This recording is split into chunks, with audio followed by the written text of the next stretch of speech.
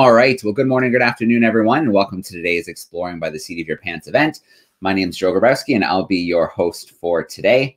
If you've been tuning in this month, you know one of our big themes is space exploration. We've been talking to scientists, engineers, even astronauts to learn more about how we explore outside of our planet, solar system, into the universe, but also how we look back down on our planet and can learn a lot about who we are and develop new technologies. So do take some time and head over to exploringbytheseat.com, where you'll find all the events we have coming up this month. It is a busy month with about 60 or so live events for classrooms to join into.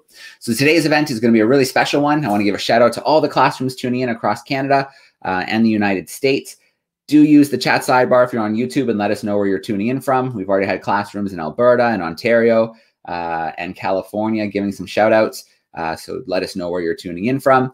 Today, we're joined by celebrated NASA astronaut, pilot, and space of the space shuttle Endeavour, Terry Virts. He was a crew member of the Russian Soyuz spacecraft, and he spent 200 consecutive days in space as commander of the International Space Station. So this is one of the longest continuous space missions of any NASA astronaut. He also did something pretty special. He helped install the station's 360 degrees cupola, which not only helped him take a ton of pictures looking back down on our planet, but it gave him a deeper understanding of our planet's beauty, climate, and our place in the universe. So let's bring Terry in live with us now. Hey, Terry, how you doing today? Hey, Joe, thanks for having me on, and hello to all the kids out there in North America. All right. Well, it's always a pleasure to steal some of your time, Terry. We're thrilled to have you with us. I'm going to let you take over for a little bit and share a little bit of your story, and then we'll have a Q&A session. I have a feeling it's going to be pretty busy. Amazing. Well, let me share my slides right here. And can you see those? Yeah, looks good, Terry. Okay. Well, for everybody, I want to talk about what it's like to go to space. So I'll talk you through a space mission that an astronaut flies. But the most important thing I want to do is have time for questions at the end. So there'll be some good Q&A time after I'm done talking about this. But every good space talk starts off with launch. And my first launch was on the space shuttle Endeavour. It was in the wintertime. It was in February 2010, so a few years ago. And it was a really cold morning. I had been a fighter pilot and test pilot. I flew F-16s in the U.S. Air Force. And I thought I had done a lot. I thought I had, pulled G's and been an afterburner. But there is nothing like a space shuttle launch. And this is a short video to show you a bit of what that's like. Minus 10, 9, 8, 7, 6, 5. We have to go green start.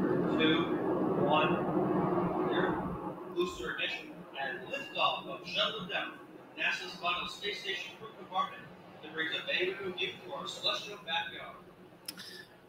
We were taking off at 4 in the morning, and there were some clouds above us. And when the rockets lit up those clouds, it was like nighttime turned into day. And in the shuttle, you go up to about 3 Gs of acceleration. So it's like laying on the ground on your back and having 3 of your best friends lay on top of you. It really smashes you down. You vibrate a lot. It's like having somebody grab you and shake you. And those rocket engines, the big white solid rocket motors, each burn 10,000 pounds a second. And the 3 smaller engines on the back of the shuttle each burn 1,000 pounds a second. So 23,000 pounds of fuel every second, or 11,000 kilos, 11 tons every second. So there is a lot of fuel going out the back of the space shuttle. It does not get good gas mileage, but it's a pretty cool ride. It's about 8.5 minutes to get into orbit. And this is a long duration view. This photo, it was taken by James Vernicatella. It's in my first National Geographic book called View from Above. And he just opened up the camera shutter and let it stay open during our flight into space. And you can see the moon in the distance. You can see all the stars moving, and that's how much the Earth rotates in 8.5 minutes.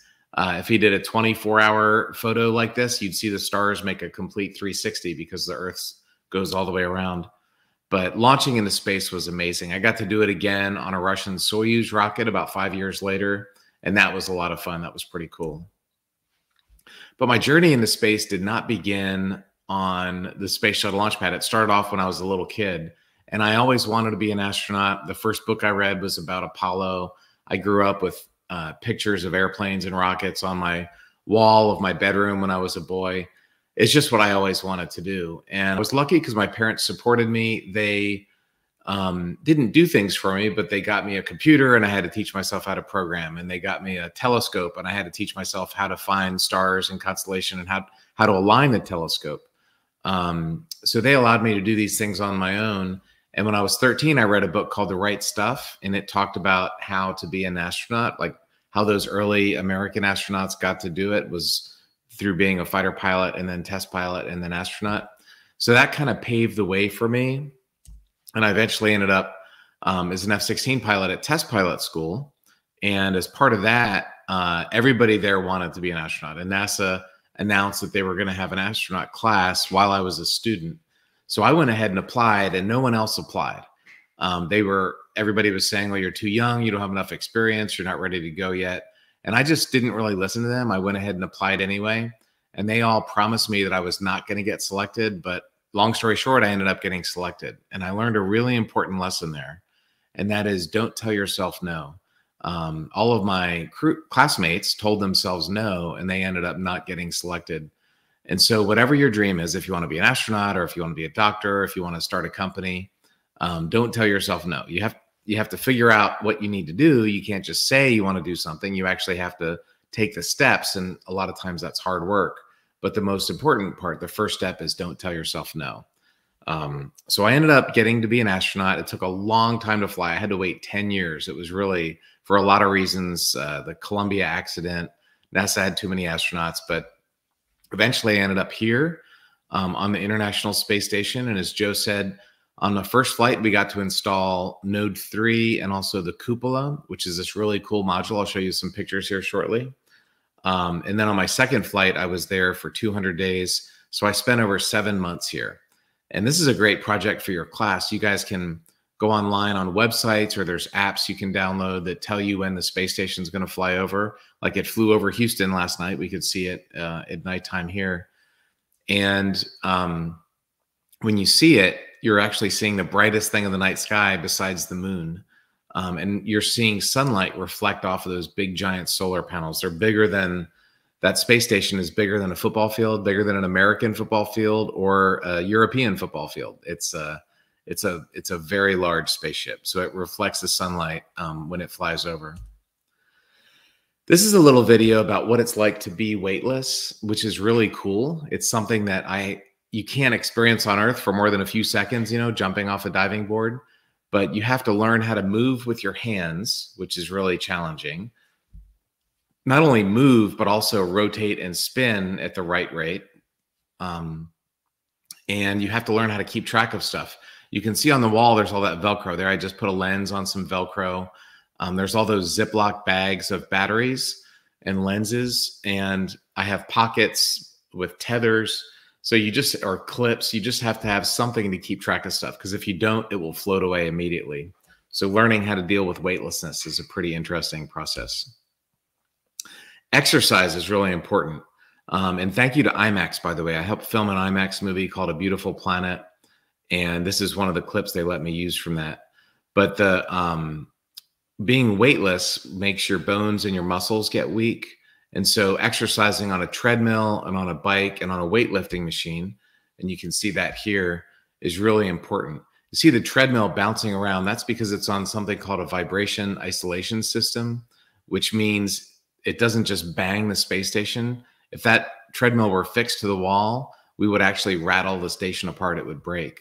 This is my crewmate Samantha doing exercise. She's doing deadlifts on that big giant machine that's called ARED. And again, you can see the whole machine is moving because you don't want to rattle the station apart.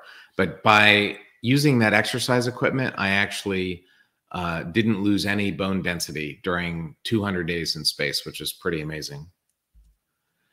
Cutting your hair is really important. For me and Anton, our Russian crewmate, who, by the way, Anton is in space right now with the Russian actress and Russian director.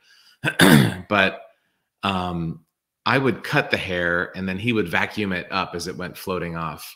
And it was a really interesting process. For guys, it's pretty easy. But for Samantha, I think I gave her the first ever true woman's hairdo. Most women, there's a lot of women that fly in space, but they all just let their hair grow out and put it in a ponytail, but Samantha wanted a proper haircut. So that was a very stressful thing to do in space. Sleeping in space is really cool. It's I get my sleeping bag and we have a little, I would just get in there and float loose. You know, I wouldn't be attached to anything. And that was really, really, really cool. Sleeping in space was one of the favorite things I did while I was in space. The mission of the space station is science. This is a glove box where you could do complicated or dangerous experiments that we didn't want to get loose and float free. It was very interesting. We did over 250 experiments. Anything that you can study on Earth, we had available in space, which is pretty cool. This is me doing a spacewalk. I had a GoPro camera. It was actually a Russian GoPro camera. They built a special box to keep it pressurized and keep it from getting too hot. And I had a chance to do 3 spacewalks, and I just had this GoPro, and you can see kind of a GoPro selfie, but you can see all the equipment and tethers. Everything is attached and floating with these lines or tethers. And doing a spacewalk is a really hard job. That spacesuit is big and bulky. It's a couple of 100 pounds, about 150 kilos. And it is a tough physical exercise to get in the spacesuit and move around for all of those minutes or hours. It's about 8.5, 9 hours while you're outside. I knew I was important when I finally had my own Lego. Samantha, her boyfriend, Lionel Farah, actually sent us all Lego astronaut crew members with our name on the name tag for our Christmas present. So that was pretty thoughtful of him. And I like sports, so he gave me a Lego football with mine. This is what it's like to land in a Soyuz. It's a capsule that hits the ground in Kazakhstan.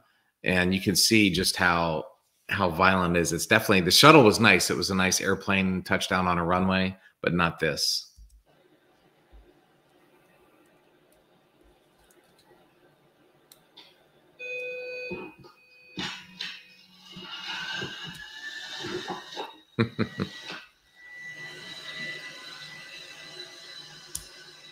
The Soyuz, when it hit, it rolled 360 degrees completely over. It was quite a landing. So this is me in the cupola. The cupola is on the bottom of the station. So in my mind, Earth is always up. But these are just some of the photos that I took from the cupola. Like Joe said, I ended up taking a lot of pictures. I took over 319,000. And when I got back, NASA told me that was the most that any astronaut had ever taken. This is a Typhoon MISAC. It was in the Pacific about March and April of 2015, and it hit the Philippines. And it's a beautiful, incredible storm, but it was so powerful and so angry looking. That eye was really, really big. I saw 23 different tropical storms from space, and this was by far the most impressive. Sand dunes from space are really cool. This is the Adrar province in Algeria near Morocco. And the Sahara Desert is just really orange and black. I think these are the Atlas Mountains maybe, but it's an amazing thing to be able to look down and see sand dunes when you're in space. I didn't expect that, but you can see them. This was amazing. Whenever I was over Central Africa or Central South America or the South Pacific at nighttime, these storms would start flashing, and they're just incredible. These are thunderstorms at night. And I love to go down to the cupola, turn all the lights off, let my eyes adjust, and just float while I watch these storms going off. This is something I've never seen from Earth, but those of you in Canada, you might have seen this, or Alaska, you probably have seen this. This is the Northern Lights, and the Earth has a big magnetic field around it. And there's a north magnetic pole and a south magnetic pole. And electrons from the sun get captured by our magnetic field, and then they get funneled down to the North Pole and South Pole. And when the electrons hit the atmosphere, they glow green and pink. And so this is what it looks like in the Northern Hemisphere. This was in December. So basically when it's nighttime in the north is when you can see it. So there's Ireland and the United Kingdom, and you can see the ground so well because it was a full moon. So this is in the middle of the night, but the moonlight is lighting up Earth. And our eyes are designed to work in black and white at night, but you can still perceive that green color, and you can see the river of plasma flowing. It's really cool. There's Denmark and Norway. You can see all the snow down there on Earth. Stockholm and Helsinki and St. Petersburg, and as we go over into the Baltics. But every night it was like this ghost would show up, this green ghost. And that's the city of Moscow down below, one of the brightest and most beautiful cities. The South Magnetic Pole, on the other hand, is a lot farther away from the normal South Pole. And therefore it was a lot closer to our orbit. So the northern lights were always far in the distance by the North Magnetic Pole, but the southern lights were really close to our orbit, and we actually flew through them. I remember one night flying through this giant green and red cloud. It was like being in a Star Trek movie with clouds of plasma. It was really amazing. And again, thank you to the IMAX company. This is a scene from a beautiful planet. They have some really cool software that can process the images and make them look amazing. But the southern lights are amazing. It's this river of flowing plasma. It goes way above our orbit on the space station. And you can see the stars rising as the Earth rotates and as we fly around the Earth. But seeing the northern and southern lights is really cool. This is a moon set. I took probably 100 of these time lapses. Every one is different. But this is the moon setting behind our atmosphere off to the side of the station. So you can ask your teachers about physics and light refraction, the difference between refraction and reflection, and why it changed color too. So imagine when you looking out at these stars at night, you turn all the lights off, you close your eyes, you let your eyes adjust and get your night vision, and then you look out and you see this. Again, thank you to IMAX for, I shot this scene and they processed it. You can see the moon shining off the ocean on the bottom left. The blue atmosphere you see during the day looks brown at night, and it's also a lot thicker at night. You can see that there's really, really thin atmosphere that goes up pretty high above Earth. And then that's the center of the galaxy. There's so many billions of stars I could never see constellations. I could see the planets between Mercury and Neptune, but I could never pick out any constellations because there are just so many stars out there.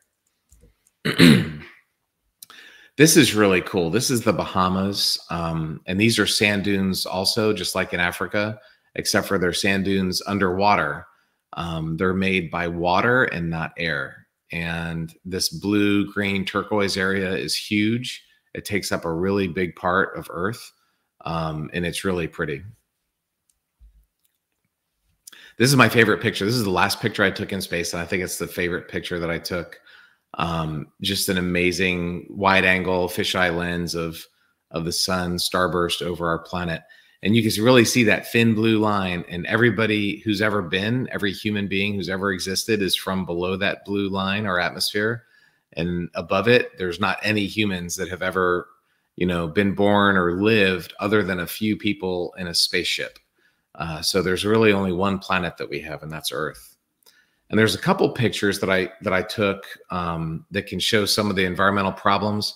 For the most part, it's a beautiful planet. It really is spectacular. But this is a picture over China, over northeastern China, and there's just a lot of pollution there because of the coal and the gas that they're burning. And you could see this big brown smog down there. You could also see it over India, but this part of China was definitely the worst place on Earth. And this is the Amazon. Normally it's covered in clouds, but on this particular day it opened up, and you can see it should be all dark green, but all the really light green areas are where they've cut down trees for the logs, and this is called deforestation. And this is a really bad idea. We should not be cutting down the Amazon for trees. There's lots of other places on Earth. In America, there's lots of places. In Canada, there's lots and lots of places that you can do foresting, and you can get trees sustainably, and you cut down some, you plant some new ones, and you can do that forever. They can regenerate themselves. But when you do this in places like a rainforest in the Amazon, you can't get it back. And it's a really bad idea for what they're doing down there. So those are just a couple of the things that I could see from space, some of the environmental issues. And I've written a couple books. I've done a couple films about my time in space. It's a really cool subject. And I think with that, what I'd like to do is some Q&A, Joe, if we're ready for that. All right, Terry, absolutely. Well, first of all, thank you so much for taking us out of the atmosphere and sharing some of your experiences with us. That was great. And, you know, I'm really glad you included those images at the end. I think it's a real kind of wake-up call that even from space, we can see how we're changing the planet. We've only got one of them. So, yeah, it's definitely a perspective everyone kind of needs to see is, you know, we think the Earth is huge until you're looking down at it and you realize it's this little spaceship almost moving through the universe. It is Spaceship Earth, and there's no plan B, right? There's only Earth. We're not ever going to have another planet that we can live on. So it would be cool to go to Mars and explore, but we'll always be in a spaceship. And you know, there won't be millions of people going to Mars. So we, you know, Earth is our home, and it's good. I think a lot of people are aware of it, and a lot of people are taking care of it, which is really good. All right. We've got a great group of classrooms with us right now. We're going to start meeting them right away. I do want to tell the classrooms as well, we're probably going to wrap up around 1:45 Eastern, but stick with me for a few extra minutes. I made a little Kahoot quiz that the classrooms, the students can do with me after Terry has to leave. So we'll wrap up with that little quiz after the Q&A. So Terry, let's jump right into it. Let's see. Let's start off. We're going to head to, let's go to Miss Fairweather's crew. They're joining us in Victoria, British Columbia. I'm going to pop them in right now. There they are. How are we doing, BC? All right. Who's got a question? How do you go to the bathroom in space? Well, the most important thing is very carefully. There's a couple basic things to know. First of all, airflow is how you make sure everything goes in the right direction. So on Earth, you have gravity, which is pretty nice. In space, you have fans that blow air, and that keeps everything moving in the right direction. And then there's a toilet there's like a hose for number one and a can with a hole in it for number two. And everything works good. Actually, it works really well. But you want to really understand how the toilet works, because you don't want to be the guy that breaks it. So I was always very careful. There's a checklist you have to run when you go to make sure you turn the switch on and open the hose and whatever at the right time. So I always followed the checklist to make sure I didn't break that thing, because that would have been really embarrassing. All right. Well, I had a feeling that question would come up today. Students, whether we're talking to an ocean rower or an astronaut, they always want to know, how do you get the business done? So good Get it stuff. out of the way early. Yeah. So building on that question, Miss Wilbank's fifth graders, they're joining us via YouTube. They want to know, what does space smell like? Did the space station have a smell? What was that like? Yeah, you know, I had that same question. I was wondering, like, if I get there, is it going to be gross or whatever? And the answer is not really. It just smelled like plastic and metal and wires and computers and stuff, you know, the kind of gear you'd expect there to be in a space station. If you exercise, which I did every day for 2.5 hours, in an Under Armour t-shirt, the Under Armour is just the brand that we had. Those things get pretty nasty after about a day or two. We had a special merino wool t-shirt. It was an experiment. It's a special kind of wool from New Zealand and Australia. And I wore a t-shirt made out of that for a month. Every day for a month, I got drenching sweat. And that t-shirt never smelled bad. It was amazing. They're doing a payload to see if we can just send astronauts less clothes, because it's so expensive to send stuff into space. And like, you can buy that stuff on Earth. I actually wear it for a podcast I do called Down to Earth with Terry Virts. And it's designed for, like, if you're traveling, so you don't have to pack a lot of clothes, you can get merino wool. If you're camping for a week or two and you don't want to pack stuff, you bring your merino wool. So that was one of the smells that I didn't have to deal with.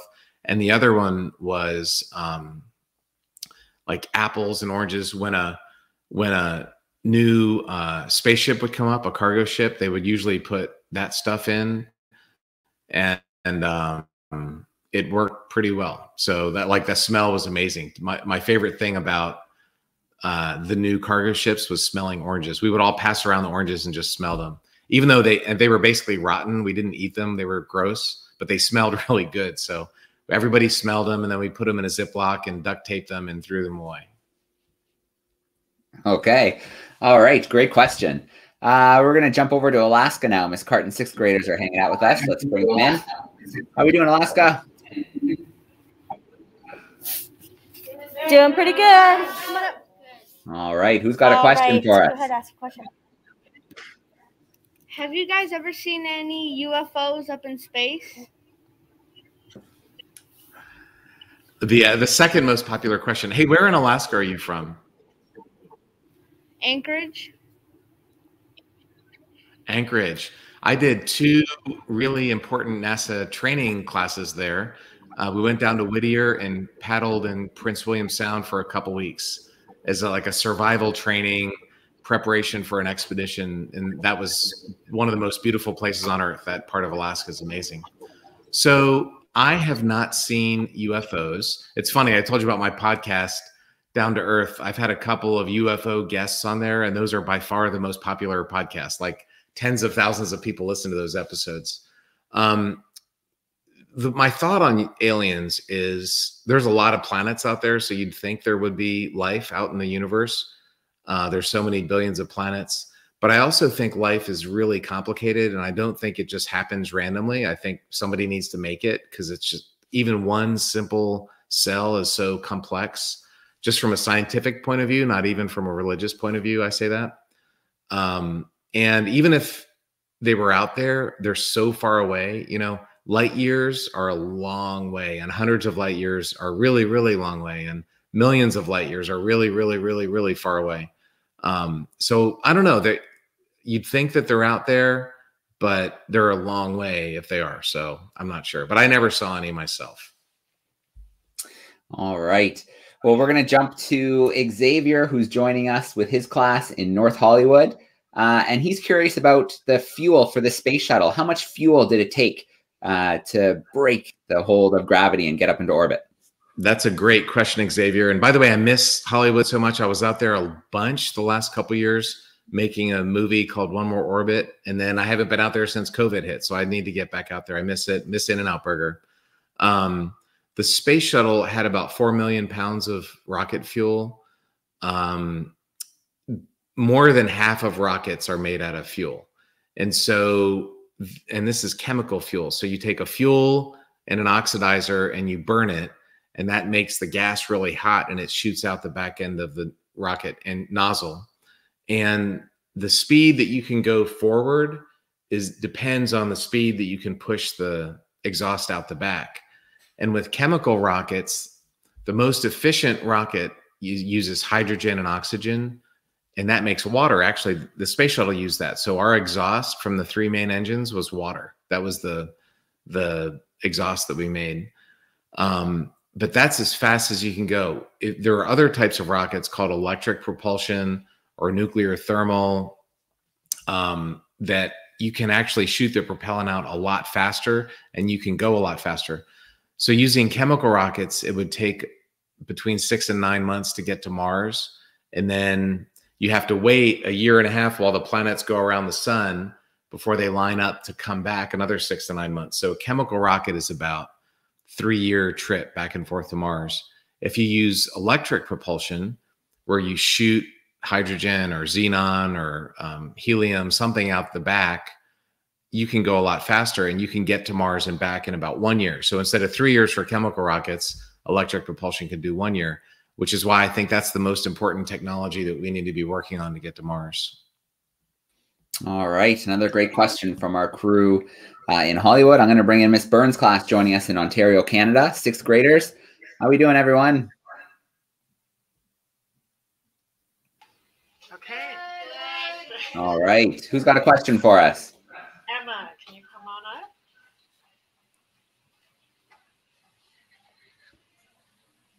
What's the longest mission you've been on?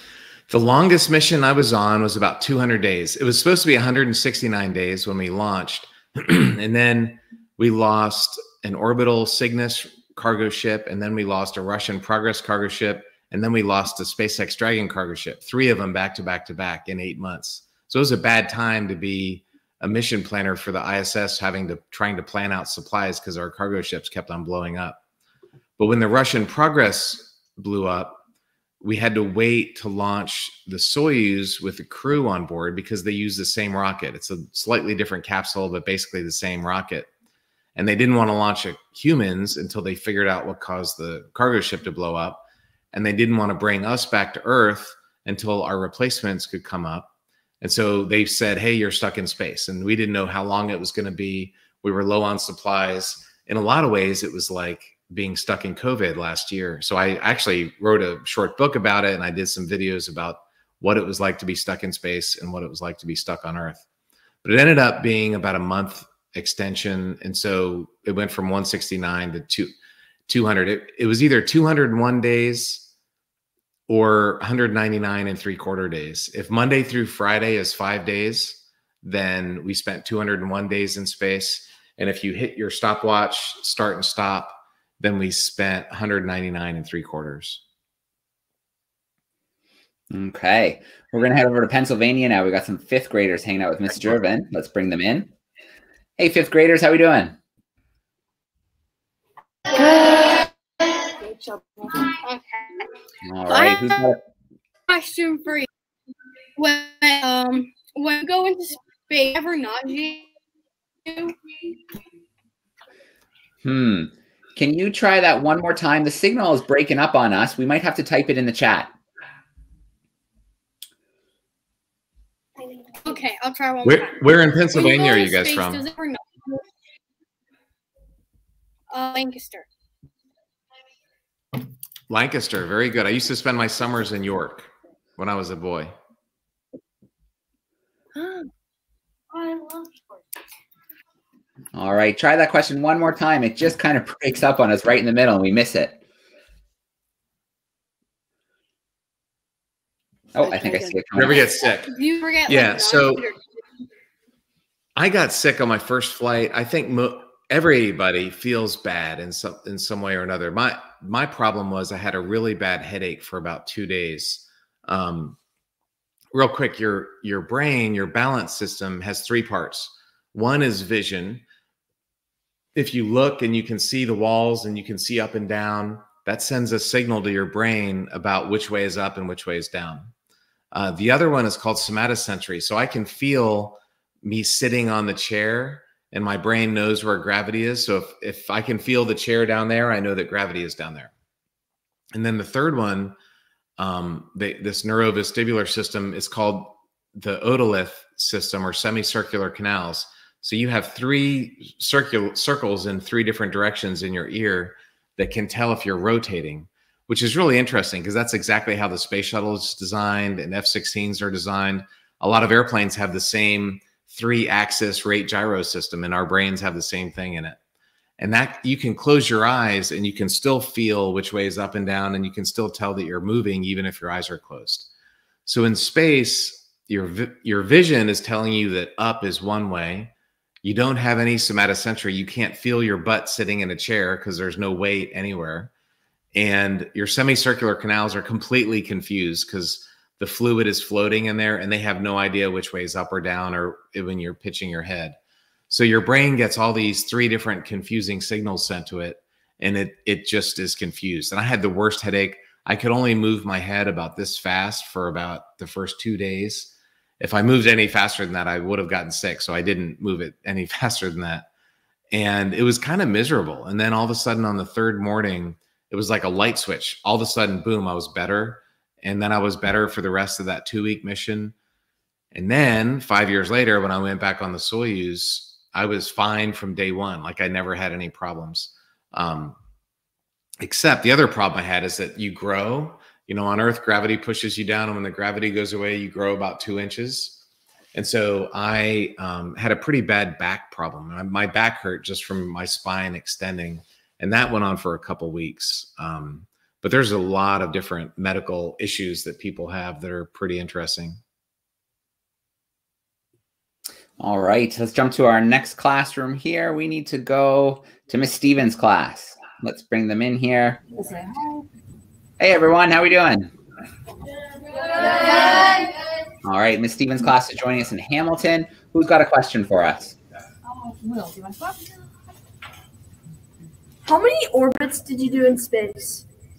How many orbits do I do in space? So you go around the planet about 16 times a day, and I spent a little over 200 days in space. So I think, and you can look on NASA, they'll tell you exactly how many, but it was like 3,300 or 3,400 orbits of the planet. So I went around the Earth a few times. I've gone around the Earth a few times in airplanes, but not nearly as fast as I did on the space station. All right, great question. Miss Johnson's class, let's bring them in here. Miss Johnson's class, how are we doing today? Good. Good. So hi, grade 6, 7s in Listowel, Ontario. Yes. Okay, come on up. All right. What's your favorite space food? My favorite space food, that's a good question. I liked a lot of it. There was a good variety of it. I got some Russian food as part of my food, and they have really good borscht, which is Russian soup. Mashed potatoes are really good. They had great fish. NASA didn't have any fish, and so it was really nice to have some fish from the Russians. For NASA, I love the chocolate pudding cake. That was good. Shrimp cocktail, I think, is every astronaut's favorite because it's this really spicy shrimp that tastes good. And in space, your face gets puffy and all the fluid floats up there. So you just didn't taste as much, and that was really good. The beef brisket was good. And I loved vegetables too, cauliflower and cheese. That was good. So I liked a lot of it, but probably the chocolate cake and shrimp cocktail. All right. I'm glad that question came up. We were having a lot of those questions coming in via YouTube as well, curious about the food. Mrs. Eads, 5th and 6th graders in Waterloo. Let's bring them in for a question. Say hi. Hey, everyone. Hey. Claire, ask. Come up and ask.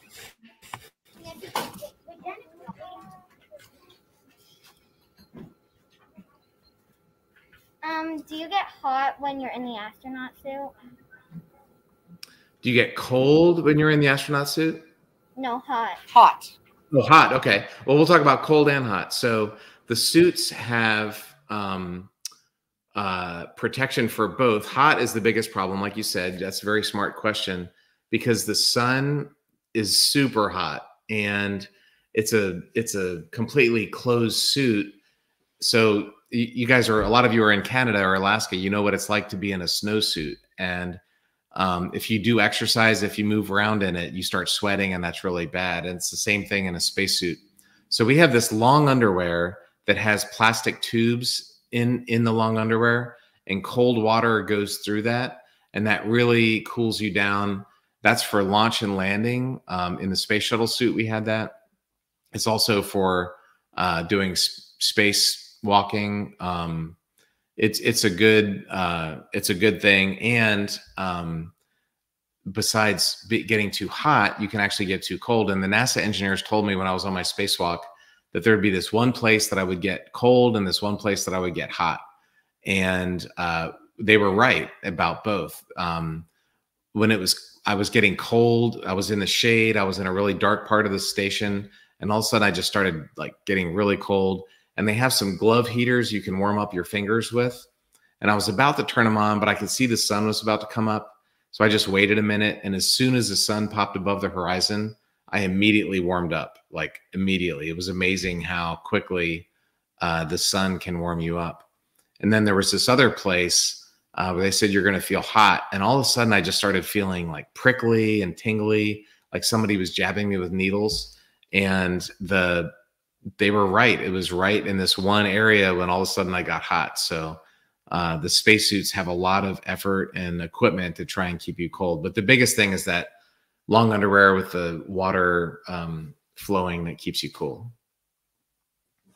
Okay. So Mrs. Barry's class is joining us on YouTube, and you mentioned sleeping, how you enjoyed the experience of sleeping in space. Did you find you dreamt differently, more or less? Any difference that you noticed? That's a great question. So I showed that picture of me in the sleeping bag. I would put on some headsets. I had some Bose headsets and plug them into my laptop. And I listened to Interstellar, the movie Interstellar soundtrack. I listened to that for about a month. It was great to fall asleep to that. Another month, the Russians sent up sounds from Earth. So they sent up rain and jungle sounds and waves lapping at the ocean and a crowded cafe. I'll never forget these sounds. And while I listened to the sound of rain for about a month, I actually dreamt of Earth, which was bizarre because I had been having dreams of just blackness and black asteroids and just darkness of space.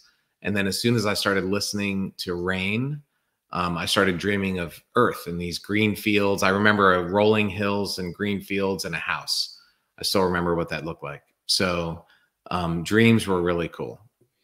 All right. And a final question from our class in BC. There's someone who's been waiting at the camera for a while, so I'm going to let them squeeze one in.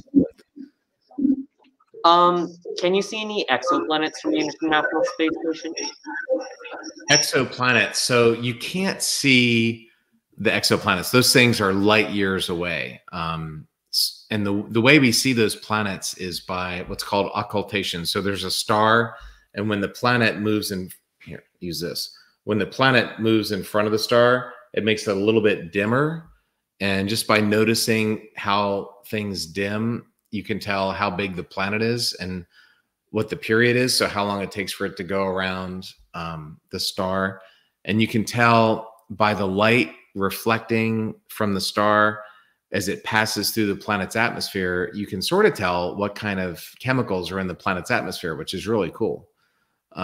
But they're so far away, you can't see them. The planets I could see, like I said, was Mercury all the way through Neptune, or I'm sorry, all the way through Saturn, Uranus, Neptune, and Pluto and beyond, or you can't see those with your naked eye, but I could see out to Saturn. The really interesting planet I saw was Mercury. I think very few humans have ever seen Mercury and known what they were looking at.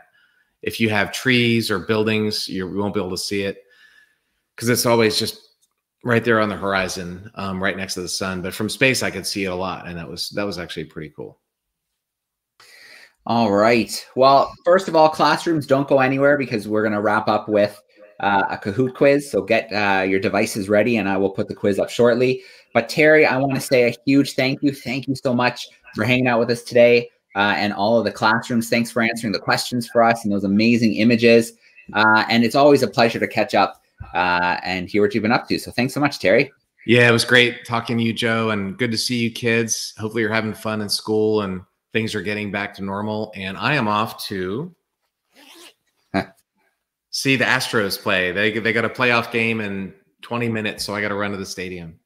All right. Well, here's a few of the classrooms. I'll pop a few in if they want to do a quick goodbye and thank you. Thanks so much, Terry. Thanks, classrooms. Don't go anywhere. We're going to have our quiz, our interactive game. Thanks, Terry. Bye-bye. All right. See you later, Terry. Thank you. Okay, so like I said, we're going to wrap up with a little Kahoot. We'll see how well you were paying attention with Terry today. I'm going to pop the banner up right here. If you go to kahoot.it, you can find the pin page. I'm going to put the pin up on the screen. If you're tuning in with us and you have a device at your desk or computer, you can use it right there. If you don't have devices for everyone, well, your teacher can pop it up on the main screen and you can shout out the answer for your teacher. So let's get my screen shared here really quickly and let's wrap up with this Kahoot today. There we go. So 4 questions. The pin number is going to pop up right now. Let's see what it's going to be for today. Today's pin number is going to be 2714683. So we'll give a few seconds here for some students to come in and join us for our Kahoot quiz today. Here come some students. We've been doing this since September. It's a lot of fun. 20 seconds for each question. The right answer, of course, you're going to get some points. but the quicker you can put that right answer in, the more points you're going to get. If you get the wrong answer and you're fast, well, you still get nothing because the right answer is pretty darn important. So lots of students joining. That's great. We'll give another few more seconds, and then we'll see who comes out on top, who's paying the most attention during Terry's talk today. Great to connect with Terry. Pretty amazing to have spent over 200 days on one mission on the space station, to launch via the space shuttle, and then to return to Earth on one of the Russian capsules, the Soyuz capsule. That's pretty awesome. All right, over 160 students and still a few more trickling in. Maybe 10 more seconds and then we'll start the quiz. All right, here we go. First question coming up. 20 seconds each question. Quicker you get the right answer, the more points you're going to end up with. So here we go. Question 1. How many days was Terry in space commanding the space station? Was it 50 days, 100 days, 200 days, or was it 250 days? How many days was Terry in command of the International Space Station?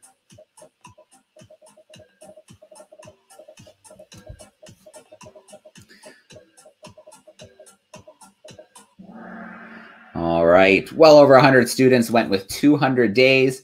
We know Terry said, depending on how you set your watch, it could have been 199 3/4 or just hitting 201. But so 200 days on the space station. Well, there we go. Colin using his big brain is in first place. Let's go to our next question. Question 2. How many G's of acceleration are felt during a launch? So gravity pushing down on you. Was it 3 G's, 4 G's, 5 G's, or 8 G's? How much force of gravity, how many times the force of gravity was pushing down during a space shuttle launch? 3, 4, 5, or 8? All right. A little tricky, that question, but Terry said it was 3 G's. So picture laying on the ground and 3 of your friends laying on top of you. That's how much force, how much pressure was pushing down on the astronauts during the space shuttle launch. All right. Colin's still in the lead. Let's jump to our next question. Question 3. Exercise is important in space to sleep well, to keep your muscles and bones healthy, to look good when you land, or it's a trick question. Exercise is not important in space. So why was exercise important in space? To sleep well, keep your muscles and bones healthy, look good, or is it a trick question? All right, great question. Because gravity's not pushing down on you, your muscles and your bones will slowly start to break down. Atrophy is the fancy word for that. So astronauts have to work out sometimes up to 2 hours or more a day. And pretty cool, Terry mentioned that his bone density didn't change from the time he left Earth to the time he came back. That's pretty rare. Last question. Anything can happen on the last question. Colin's still in the lead, but not by much. So let's see what happens. Question 4. What is the main mission of the space station? Was it science? Is it making movies? Is it watching the Earth? Or is it testing technology? What was the main mission, did Terry say, of the space station? Science, making movies, watching the Earth, or testing technology?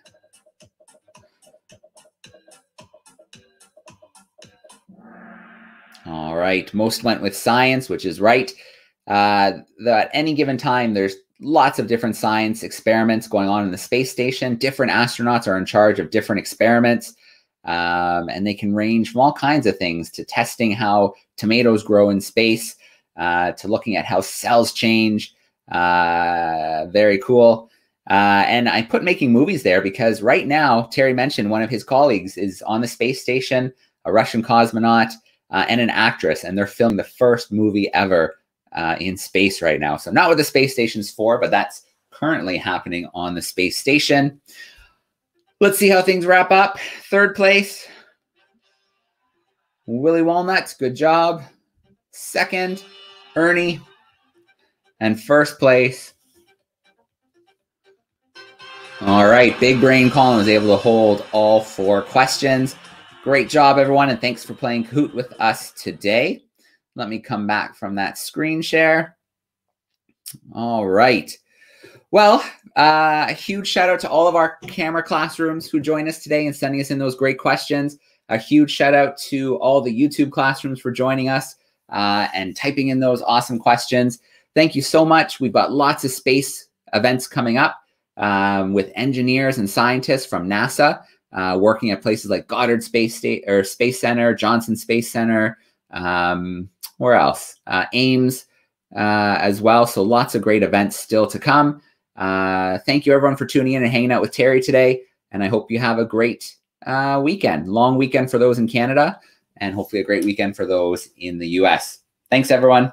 We'll see you next time.